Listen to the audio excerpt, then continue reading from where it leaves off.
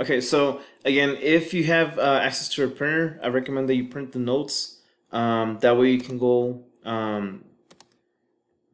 you can jot down your responses on a piece of paper. Unfortunately, if you do not have access to a printer, then you can simply type your responses. I know it might take a little while, for example, right here, so you can delete this and then write your response for this question. So again, some of my notes lectures are based on guided notes, and this one will be based simply on the notes itself, and I'll ask follow-up questions to that.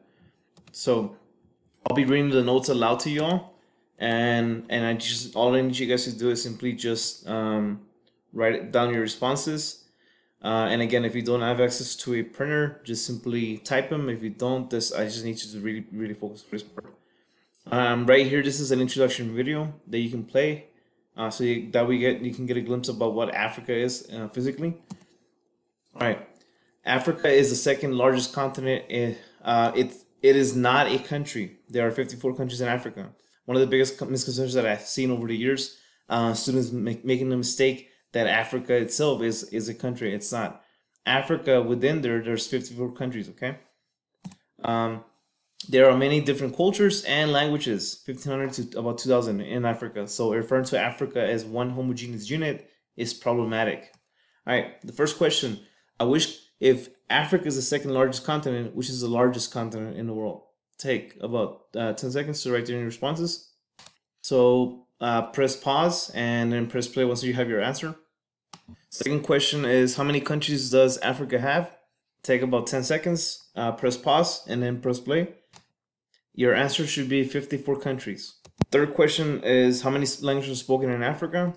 Press pause and then press play. Take about 10 seconds.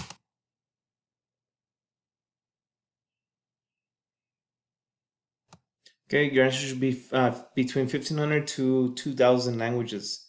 And with that, it just gives you an understanding about the diversification of languages and culture in Africa.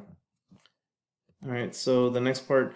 Africa is often portrayed as an impoverished, violence-ridden, disease, or as a continent full of primitive tribes and wild animals. While all of these aspects exist in every continent to some extent, including in Africa, most African nations have large urban populations, significant sources of wealth, peaceful people, healthcare, and other social services, and modern society.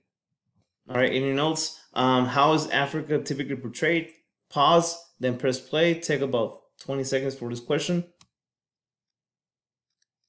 Okay, so if you wrote that there's a lot, stereotypically they're saying that Africa's just a lot of violence, there's a lot of disease, that should have been the correct answer. And the second question, if that's how it's often portrayed, how is Africa typically overall? And again, take about 20, 50 seconds for this part. So press pause and then press play for this segment. All right, and if you wrote your response saying that Africa it has a large urban populations, has a lot of wealth, there's a lot of peaceful people, healthcare, and other social services, then that will be correct.